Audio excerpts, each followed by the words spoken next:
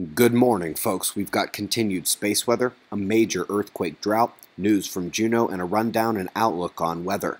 We begin, as always, over at spaceweathernews.com, and we're looking at the last 24 hours on our star. Small CME was released top left. That was the flash and pop, but it's not coming our way. Otherwise, we see the end of the current coronal hole system. Coming to the X-ray flux, we see no solar flares. Magnetogram shows us the spot we eyed before, and an energetic region at the limb. And since the Earth-facing quiet has all but erased that first grouping, our eyes will be firmly set down there. When we invert color on 171 angstroms, the arching dark blue fields from the spots come into view. It's the equatorial group on the side we're eyeing, and also looking for another turning in on the north, maybe another day away. Solar wind continues to be intensified by the coronal hole, but it can't even break 600 kilometers per second, so it's a modest stream at best, creating only instability in Earth's shield, despite enduring for about 48 hours already. Geomagnetic storms are unlikely without further intensification, and we may actually see an equilibrium reached despite a lasting stream.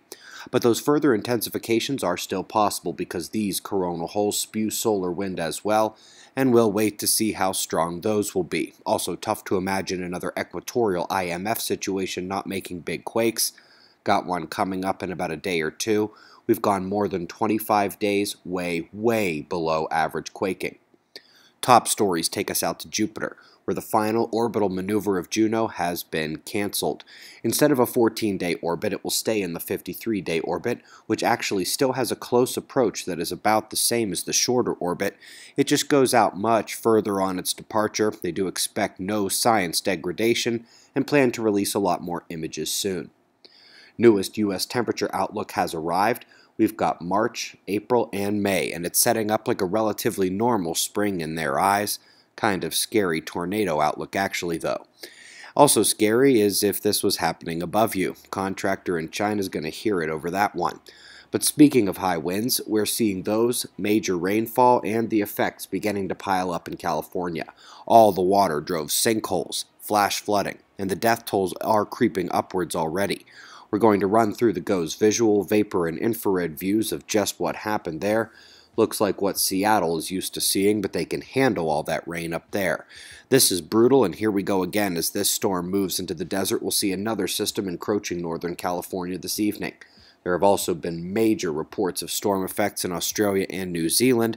Frankly, any storm near Oceania right now appears to have significant potential to outdo local forecasts. Be vigilant.